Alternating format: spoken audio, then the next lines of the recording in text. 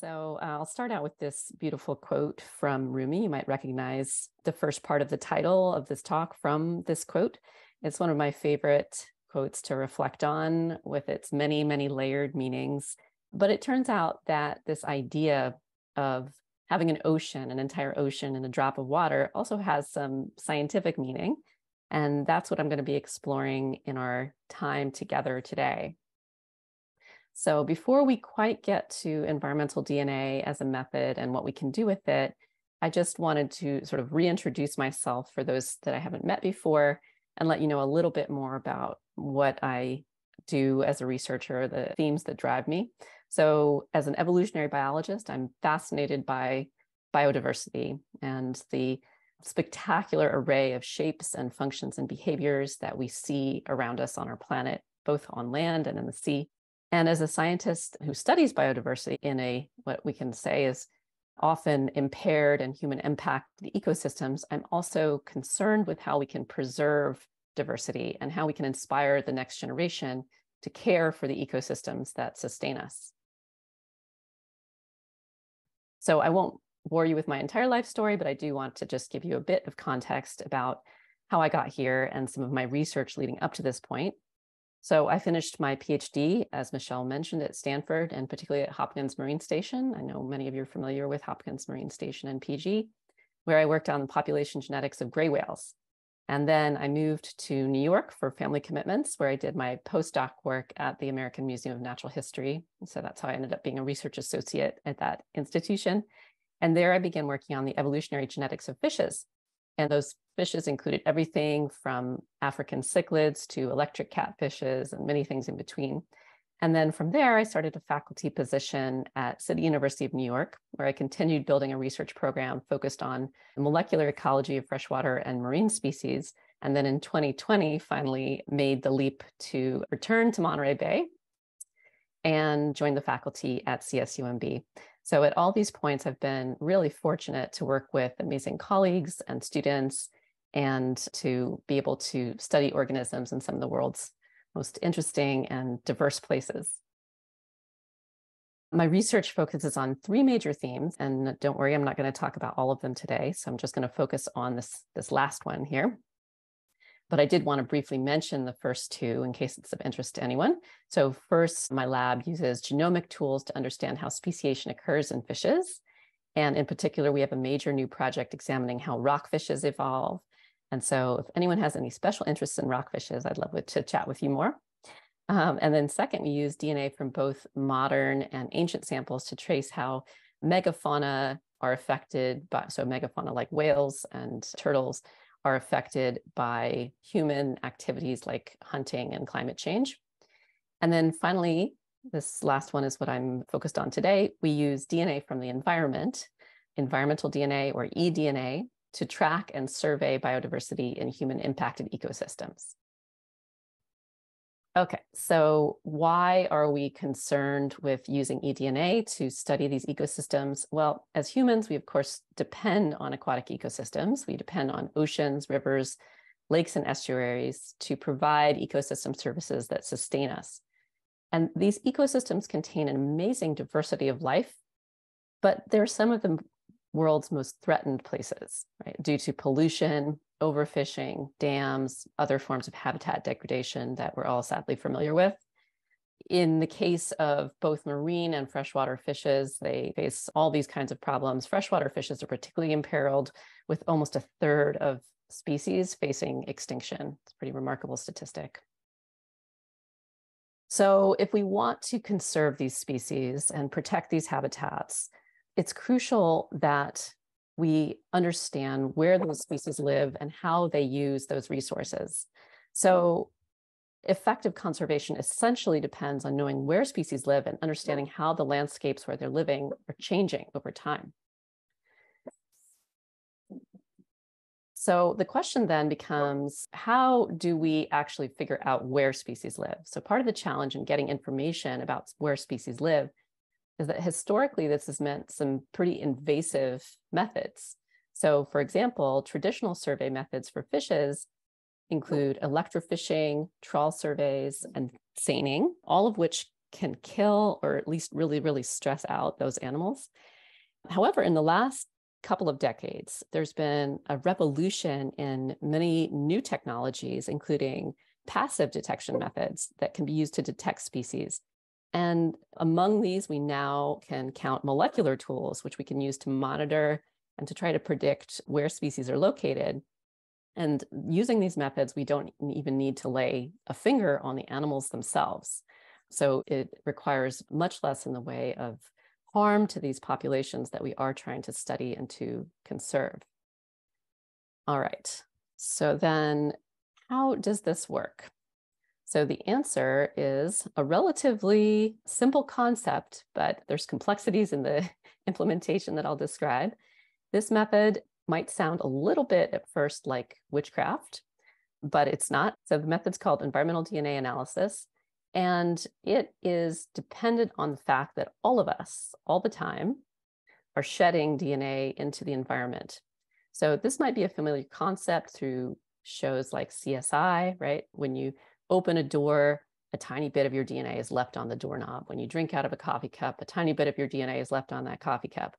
Well, that's not just true for humans, it's true for all creatures, right? So for creatures that live in the water in particular, they're shedding DNA into the water column constantly, all the water around them.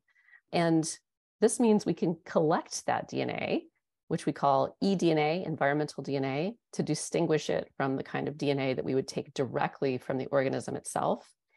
And we can sequence that DNA to learn about the species that live in a particular ecosystem. So, I'll talk a little bit more in a little bit about the advantages and disadvantages of this method. But one of the nice things is that it is relatively fast, especially when you compare it with traditional surveys. And it often allows you to survey with more frequency and in places that would be difficult to do traditional surveys. And then, as I mentioned in the last slide, best of all, there's really minimal impact on the ecosystems themselves because all you need to do is collect some water. So this eDNA comes in the form of sloughed cells, feces, and gametes, all of which contain DNA. So, besides CSI, you might be familiar with this basic idea now that we unfortunately have learned about how we can track viruses. But if you've heard of sampling wastewater or sewage to detect the SARS-CoV-2 virus, the techniques that we're using here are really similar. And so in both cases, we're taking samples here. In the case of SARS-CoV-2, it's water or sewage, and we're testing it for DNA fragments that are unique to a particular organism. So in the case of this SARS-CoV-2 wastewater testing, we would want to be looking for molecular markers that are unique to the coronavirus. So in our case, we're looking for molecular markers that are unique to fishes and maybe other vertebrates. You can really use them for any group of organisms, which is part of their advantage and flexibility. So these methods have really gained a lot of traction and public support during the pandemic. And I think we can expect that in the future, we're going to see a lot more of this kind of wastewater testing, not just for COVID-19, but for other pathogens as well. And again, similar technology that we're using here that can be used to look for any other organisms. Okay, so let's think a little bit about why eDNA is particularly useful. So I told you that it's less invasive, so that's great. But why is it that we need this fine scale understanding of where species live? It turns out that we have actually very relatively poor data on aquatic biodiversity at the kind of spatial scales that we would like for conservation. And in particular, with so much of the habitat changing so quickly, including both negative effects like climate change that happen very quickly, El Nino years, et cetera, and then also sometimes positive changes like restoration efforts, right? We want to understand how all these processes affect biodiversity at relatively fine spatial scales and across relatively short time frames. But the problem is that many aquatic ecosystems are understudied because they are large, sometimes hard to get to. And we know that they're in flux all the time. And so a single one-off survey may represent very poorly how biodiversity is spread across the landscape. We know that traditional survey methods, in addition to causing the mortality that I mentioned, in both the target and non-target species, they're also very time and labor intensive. And so as a result, they tend to be pretty expensive. Some other aspects of these traditional surveys that I mentioned. So here, this is a team that we worked with in the Bronx River in New York doing electrofishing to survey for American eels and other species. You can miss cryptic taxa very easily. So American eels love to hide under rocks. So they'll squeeze themselves under rocks in these very narrow areas. And electrofishing gets them some of the time, but not nearly all the time. When you do get them, they've gotten a pretty nasty shock. And so there is, very sadly, some mortality that can occur through that. And then you might have difficulty in accessing particular bodies of water. There might be safety concerns. For example, in the Bronx River, as you can imagine, there's all kinds of stuff underneath the surface that we have to worry about as we're netting fish and going along electrofishing. We find all kinds of things on the bottom that are a big safety concern. In addition, many fish taxa and other taxa might be rare or small or cryptic in a different way. So they might be very difficult to sample. So if you have, for example, a species that looks very similar to another species, then you need a very experienced person to be able to identify that specimen to species. In addition, fish have many different life stages that can make identification really tough. And we have fewer and fewer taxonomists, so that, identifying by morphology alone for, not just for fish, but for other groups in particular, can be really, really difficult. So all of these reasons add up to make these traditional surveys using nets, electrofishing, seines, live capture, all of it time consuming and difficult, such that we might not be able to undertake surveys at the frequency that we would like to. Okay, so with that, let's dive into the world of eDNA, and I want to walk you through a couple basic concepts before I describe some of the work that we're doing in our lab.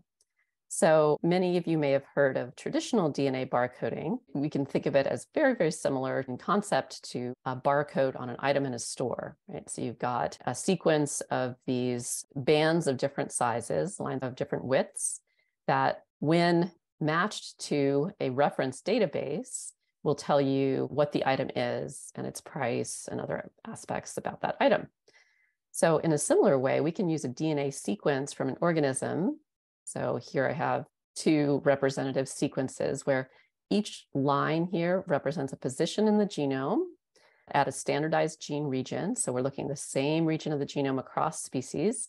And the colors of the lines represent whether that position has an A, a C, a T, or a G in the DNA. And so a particular sequence, when matched with the reference database, will tell us what species we have. So traditional DNA barcoding has been used for many, many decades now and relies on having tissue from an organism. So in this case, you're sequencing one organism at a time. For example, you might sequence a fillet of fish from a fish market to see if indeed that fish is the species that the fish market is telling you it is. So this is a pretty standard method that's used in many areas of forensics. And we can extend it to a newer technique that's really only gained prevalence in the last, let's say, decade, called metabarcoding. So in metabarcoding, we are, rather than relying on tissue from one species, we're sequencing DNA from the environment as a whole, but we're still targeting that particular standardized gene region. So we're getting then DNA from whatever organisms have left their genetic material in the environmental sample, sequencing it to see what's there. So in this case, rather than just one species, we're getting whatever might be present. Now, it's important to note that this method still relies heavily on having an accurate reference database. And I'll come back to that and I'll mention it in just a moment. Okay, so I think I've given you the beginnings of the idea of what the strengths of an eDNA approach are, but let's just kind of tabulate them here. So we talked about ease of sampling. Really, all we need is water, right? So there's no special expertise that's necessary, and we don't even really need special equipment. You just need sterile bottles, essentially. So this really facilitates sampling across seasons, across many different types of habitat, and it facilitates citizen science, which is a really wonderful thing as well. Another really cool thing about eDNA is that the samples that you collect can be preserved in perpetuity. So we will take those water samples, and I'll show you how we do that. We'll filter them and extract the DNA from them. And once that total DNA is extracted, we can go back to it years and even decades after the fact to do additional analyses. So let's say that I want to look at the water sample to see what fishes are there. And I do that, and then I freeze my sample. And then 10 years later, somebody else comes along and wants to see what marine invertebrates are present. So, they would be able to use the same sample to analyze the diversity of marine invertebrates in that sample. So you really get this kind of long-term snapshot of diversity. And I think it's a really cool opportunity to start building a library of these snapshots of diversity across different habitats and across time. Another great thing is because we're working with genetic data, we can identify cryptic species, that is, those that we might not be able to tell them apart morphologically. We can find invasive species. It doesn't matter what life stage the organism is at, we will still be able to detect it.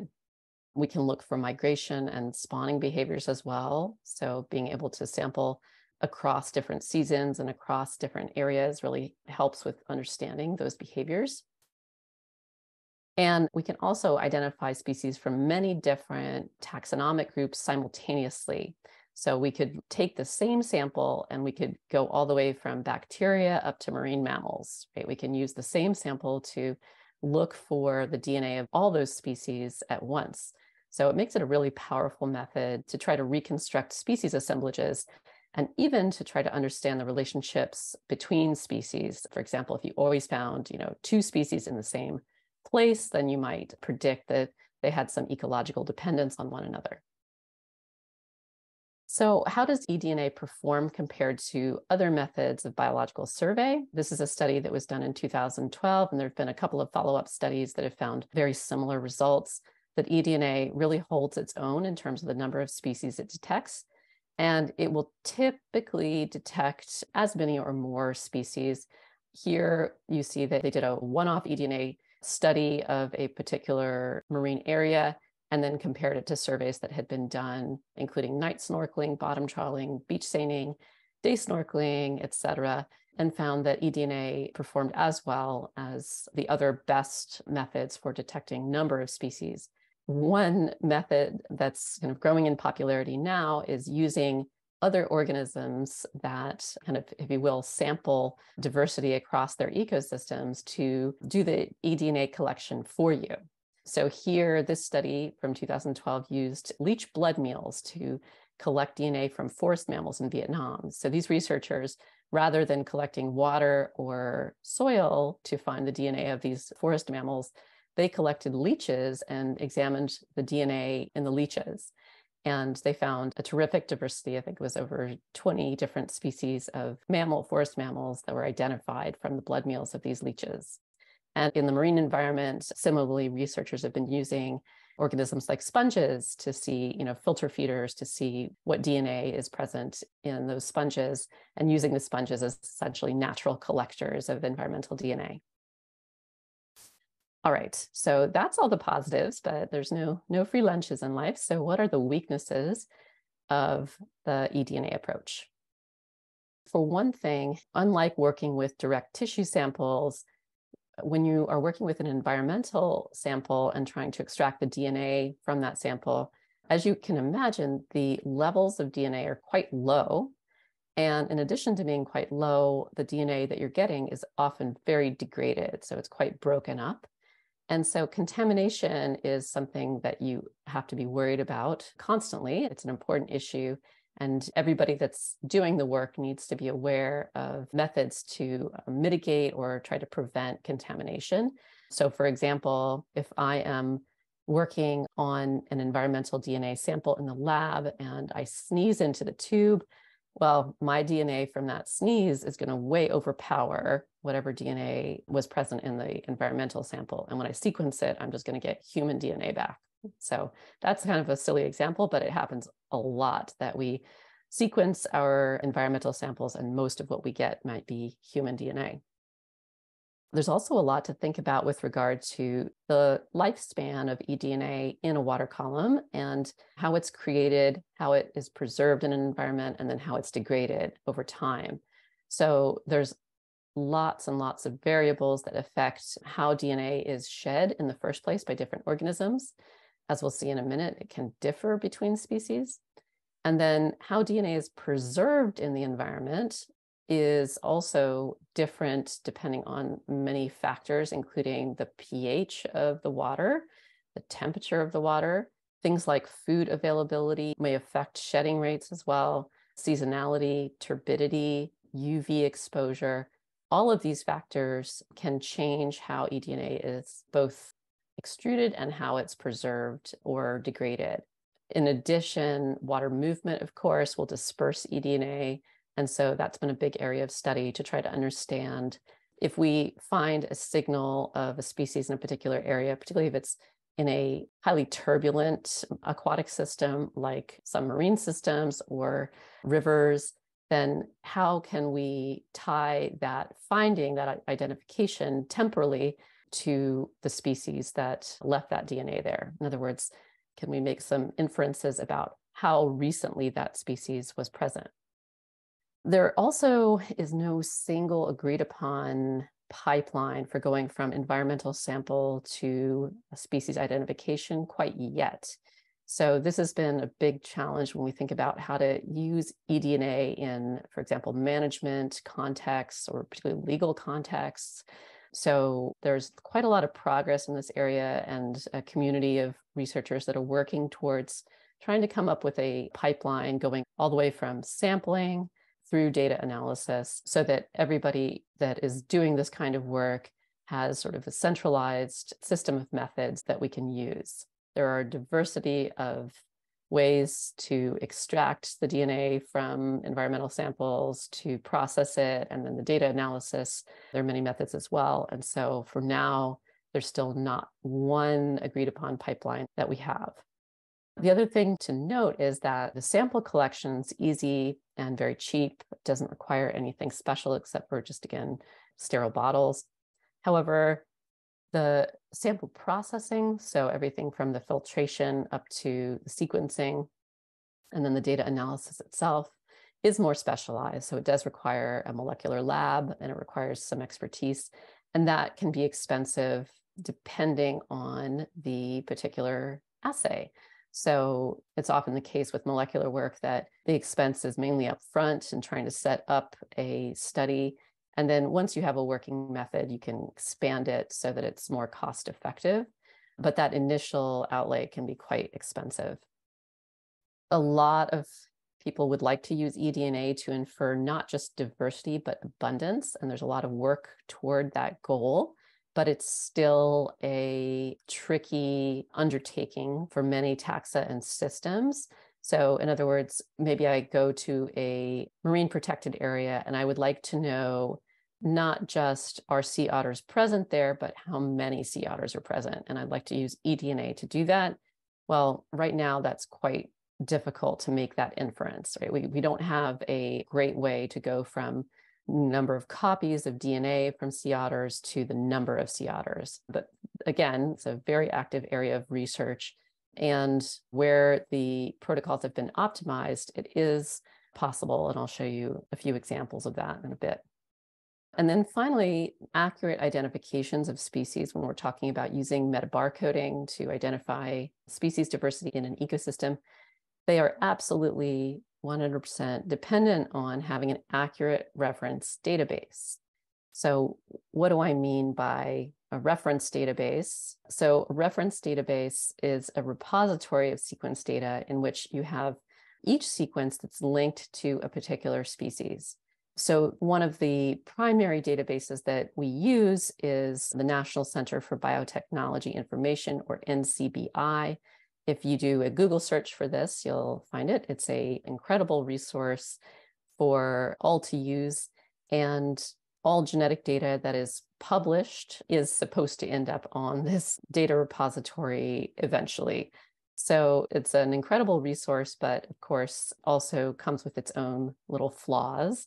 So ideally, you would like it to be the case that folks that have put in a genetic sequence for a particular species have also retained the specimen from which that genetic data came, so that you could be able to tie the genetic sequence to an actual specimen, right? So that if there's a misidentification or anything like that, someone can go back to that specimen and really do a close look at it to see, well, is this the species that they said it is, or is this maybe a related species? But often what happens is these data are entered into NCBI, some of which might have reference specimens attached and some of which might not. And so there are other databases that do have much more curation when it comes to tying together the sequence data with particular species. They tend to have a bit more of a narrow focus. This is an example of the kind of study that can be used to link abundance with eDNA. So this is a study that my graduate student, Sam Chin, did a few years back. I showed you those pictures of electrofishing in the Bronx River. So along with the team that was doing the electrofishing, Sam collected environmental DNA from sites up and down the Bronx River, specifically looking for how much DNA there was from American eels. And Sam was using a method called quantitative PCR rather than metabarcoding, which is quite sensitive to DNA from the particular species that you're looking for. And what you can see here is that when we compare the data from traditional surveys, so those are those left two graphs, and they're showing the length of the Bronx River with biomass and abundance of American eel. So the size of the circle essentially reflects the proportion of biomass or abundance that we find at these different sites along the Bronx River. And we found in this study that our eDNA signal matched abundance really well, but not biomass. And so in a way was comforting. It means that we were able to draw this quite nice relationship between environmental DNA concentration and abundance, but we were a bit confused about the biomass. So it turns out that along the Bronx River, the eels that make it up past the 8 or so dams that block the Bronx River, by the time you get up to Westchester, very high up in the river, those eels that have managed to make it all the way up there are gigantic. So there are fewer eels, so the abundance is quite low, but the biomass of the few that are there is enormous. They're huge. They're like boa constrictors, really. They're just these enormous eels, very difficult to catch, but we were able to detect them with eDNA. And then, yeah, it turned out that our eDNA signal in this case matched the abundance much better than the biomass because of this interesting twist in American eel's ability to get past those huge dams. Another aspect that we have to consider when we think about eDNA and what we're recovering from an environment is that degradation rates vary between environments and even between species. And we're still trying to get a handle on why this is, but it may have to do with species metabolism. It may have to do with the form in which eDNA is actually being shed, whether it's through mucus or feces or gametes, et cetera. But in this case, this was a stickleback and a flatfish that were both put into tanks. And these researchers looked at how DNA from these species degraded over time. And they found that the stickleback was giving off much less DNA to begin with, but it hit a lower level of detectability much faster than the flatfish did. So this is just one example, but it's been found over and over that species can have these very different degradation rates. Okay, so I'll move into just chatting a little bit about how we actually do this work. And at our lab at CSUMB, we collect water generally the old-fashioned way using sterile bottles, so sterile 1-liter Nalgene bottles. We also have a specialized water sampler. I'll show you a picture of that in just a second. So we've got kind of a low-tech way and a high-tech way. But in either case, we want to be very sure that the equipment or the bottles are sterile prior to collection. But a great advantage of eDNA is, as I mentioned, anyone can do the sample collection. And so I have this as part of my molecular ecology course for CSUMB students. We're going out next week again to tide pools to sample water. And I'll show you some of the results that my students found last year, which were pretty cool. This is what the Andy backpack looks like. This is the high-tech system that we use for water sampling. You can see there's sort of a telescoping pole that has a tube on it, and this backpack has a vacuum pump.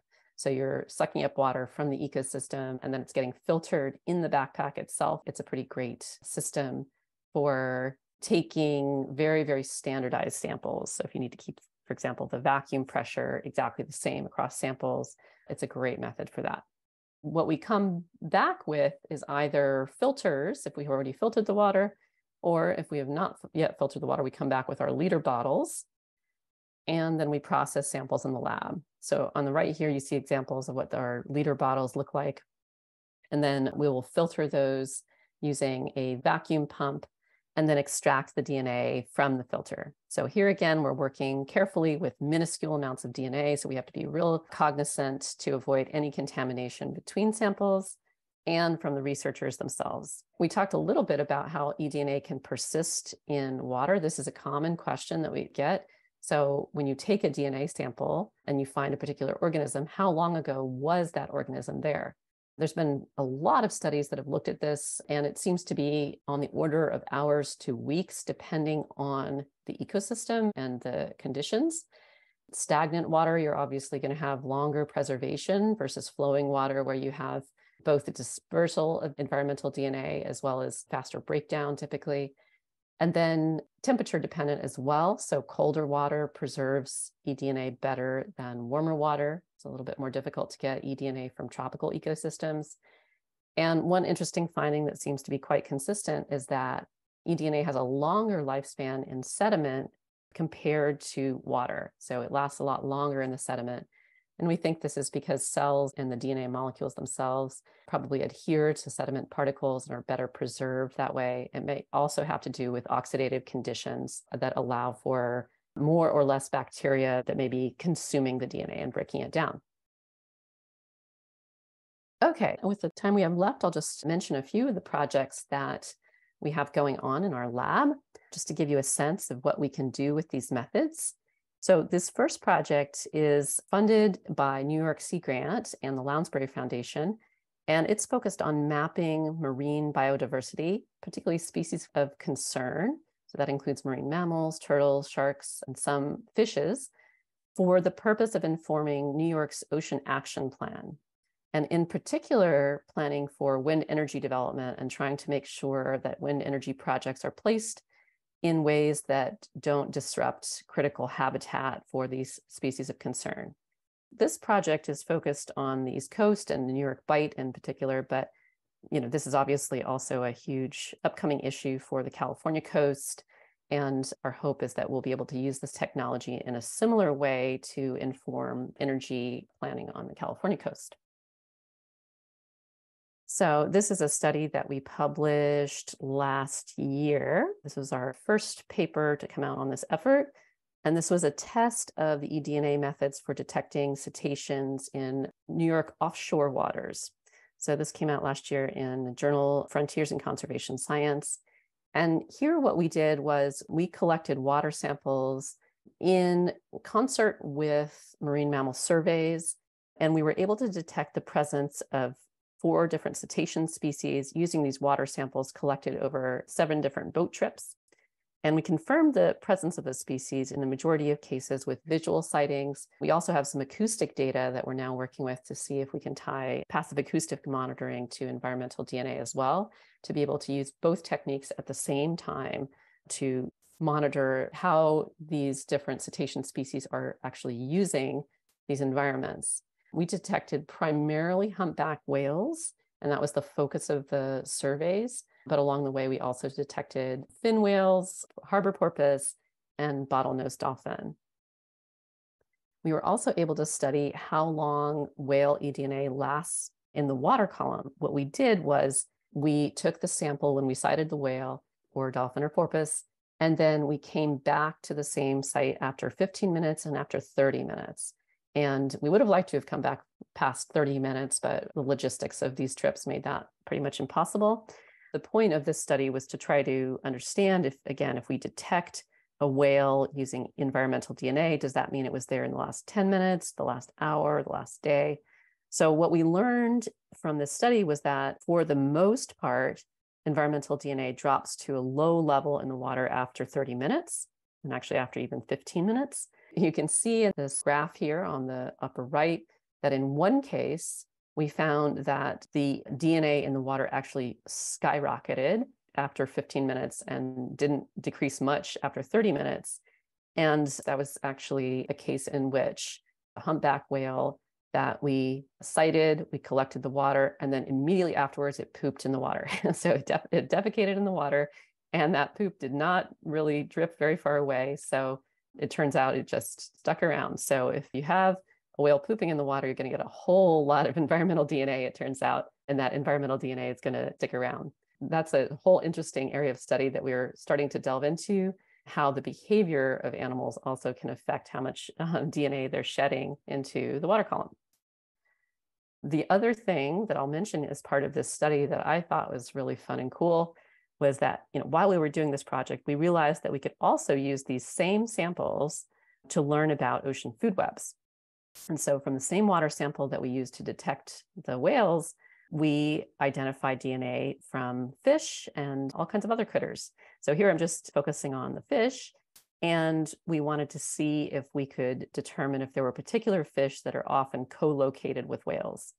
And perhaps not shockingly, we found that in 100% of our samples where we had a whale, we also found menhaden. So these are sometimes called bunker, and they're known to be among the most important forage fish for mid-Atlantic marine predators. We find a bunch of other fishes that are likely alongside whales feeding on these schools of bunker, including tuna and mahi-mahi. So we're building this project out over the next several years with this funding from New York Sea Grant to try to conduct broader spatial analyses to detect species of concern. We're going to be doing transects along the New York Bight, gathering data about, again, these species of concern, as well as these ocean food webs. So it's an exciting project, and I hope to be coming back to you in a few years with more information. So that's one of our projects. And then another one of our projects, this is a completely different type of environment, and I think really illustrates how flexible this technique can be. We can also use environmental DNA to find species in places that are traditionally very difficult to survey. So this project is ongoing research with a collaborator at UNAM, Jairo Arriave, and a collaborator at UC Davis, Chris Martinez, to document fishes in cenotes, or karstic caves in the Yucatan Peninsula of Mexico. So if any of you have ever visited these cenotes, they can be absolutely gorgeous. Hopefully you went to one that looks sort of like the one on the upper left here. Beautiful and absolutely delightful to snorkel around, super interesting fish that live in there. But there are a whole bunch more cenotes where the entrance looks more like this one on the lower left, where the surface access is just the town well, or just a kind of a hole in the ground. And in those cases, we have generally very, very little idea what species might be living in them. This is important for two reasons. So one is that cenotes have a number of endemic species that have evolved there and only there. And another is that these cenotes are quite threatened by a number of human activities, groundwater pollution, a train system that's been proposed along the coast of the Yucatan. And we have very little idea of how these cenotes are actually connected to each other underground. So we know that in some cases they are, but we often, for the most part, we don't really have a good sense of how. So if you, in other words, pollute one cenote, how might that pollution make its way into a completely different part of the system? So one of the things that we can do is actually use DNA from organisms to better understand that connectivity, both in the past and today. And so these studies are really crucial for understanding how human impacts like water withdrawal or pollution in cenotes of one region of the Yucatan might actually cause system-wide effects. So this is really the first set of studies of its kind. In this one, we looked at fish from across several different areas of cenotes, and here you can see how we sampled across the Yucatan. We looked at the relatedness between fish to determine how these cenotes are connected to each other, and it became clear that we do have connectivity between quite a lot of them. So our most recent eDNA study, again with this same research team, we surveyed cenotes using both visual surveys and environmental DNA distributed across this system. We were also able to retrieve DNA from 8 species of bats from the water sample. So that bats are also extremely difficult to sample. traditionally, and of course are extremely important too for understanding disease transmission and the evolution of viruses, et cetera. So we're hoping that this method will actually be a really great way to survey cenote biodiversity as a whole, including organisms like bats. Okay, and then finally, I just wanted to mention some of our environmental DNA work around Monterey and Santa Cruz counties, and particularly those that are involving CSUMB students. I mentioned I teach this capstone course, senior capstone course in molecular ecology, and we focus on learning the molecular tools to survey ecosystems. So that includes environmental DNA. These are data from last spring where the students had the freedom to design their own projects as they do this spring. And a few of them chose to focus on environmental DNA in tide pools in Monterey and Pacific Grove. And they asked what species they could find in tide pools of differing size or tidal height. So what's cool is these students did absolutely everything themselves, from collecting the samples through the molecular work and the data analysis. It was a really complicated project, and I was super proud of how they were incredibly persistent to learn how to work through, failure at different steps and really come out with an extraordinary result in the end. Here's some of the students presenting their capstone research. This is data from one of the groups, and what they found was super cool. So they found, first of all, that more than 90% of the DNA in their samples came from species that we know make their habitat in tide pools. So those included tide pool sculpins, woolly sculpins, slender coxcomb. But what was really unexpected to me and kind of jaw-dropping was that they also found DNA from a nice variety of coastal and offshore species, including sea otters, Rizzo's dolphin, gray whales, mola mola. So this tells us that tide pools could be really good aggregators of environmental DNA.